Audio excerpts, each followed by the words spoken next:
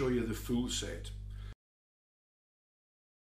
And just before I do that, I'm going to show you the stock of the half set here, the main stock, which of course we added to the practice set, which is easily just detaches and fits in like that. But on the stock of your half set, there's two simple wee plugs here, and they just flick out and you insert the regulators into them, and the main bass regulator is fitted on to the main stock. So it's quite an easy thing to do to fit regulators. And here is a full set sitting on me right now. Once I put this chanter away safely, hopefully, and that's the full set there. And they look lovely. It's a really impressive looking instrument, and they look complex, but they're not. They're actually very simple. And I'll just show you a wee bit about them, let you hear them, etc, etc. Chanter and the drones are exactly the same. Just before I mention the regulators, I'm just thinking I should really tell you what the keys on the chanter are for.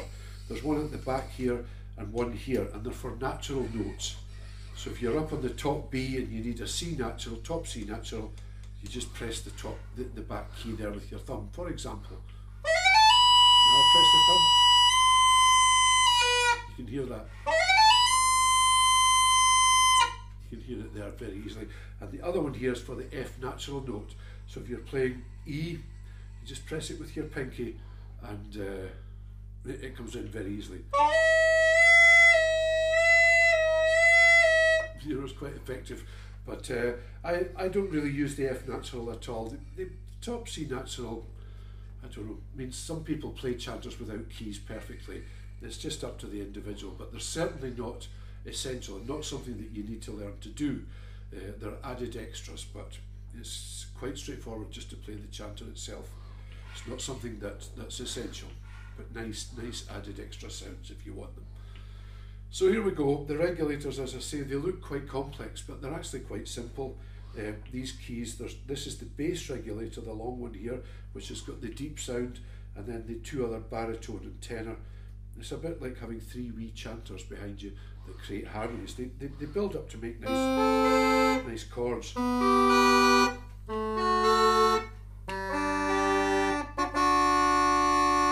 they really do have nice sounds, especially when you hear them behind the chanter. When I say they're simple to play, what I usually do is either play these two together, or else the bass and the middle one together, and sometimes the three together. Everybody's got their own style. And as I say, when you're playing a nice tune, you would really just find a chord that works against a main theme note. That's a simple guide. I don't want to get into how chords are built up, etc., and what works, etc., but you really just kind of use a simple chord behind a nice theme note and it'll work very nicely. Like, for example, if you've got B,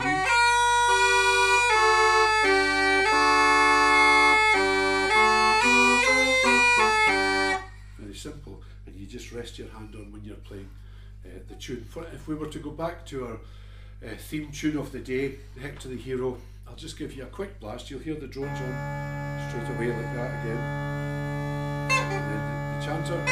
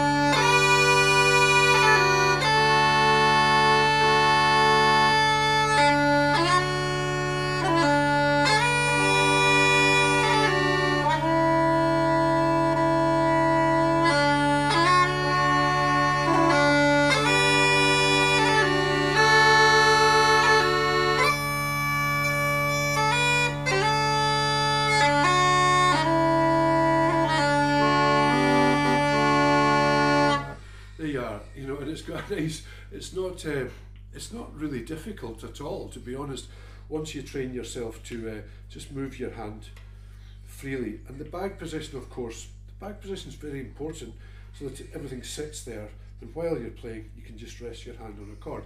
I mean, what I'm showing you all today is a very, very simple approach for Highland pipers, how to get a gateway in and start playing. And as you can see, you know, it wouldn't take you long to get up and doing this. When I learned, as an adult, I learned Uilleann pipes, and I started on a full set, and I asked a very famous older Irish piper, what should I do?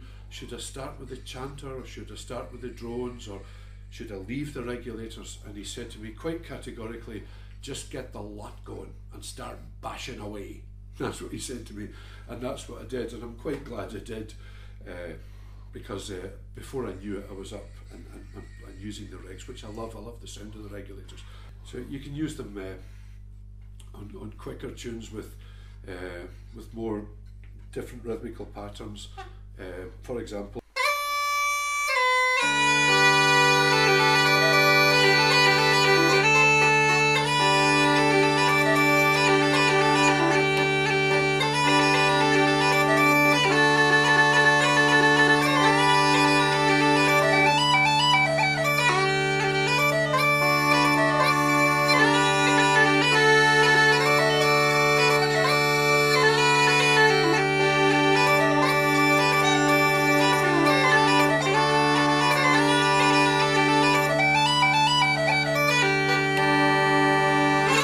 kind of thing, and you would just develop it from there really, and use it again as much or as little as you want.